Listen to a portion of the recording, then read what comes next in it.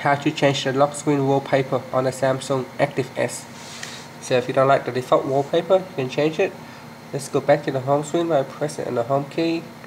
Now scroll down all the way to the bottom, tap on the right arrow, then go into settings at the bottom, tap on settings. In settings, tap on the lock screen.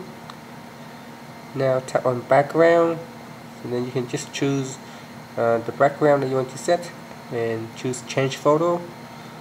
Now you can choose the photo from my background, the default background that comes with the phone, or you can basically choose a background from the camera roll here, or you can simply use the camera to take a picture and set it as a background.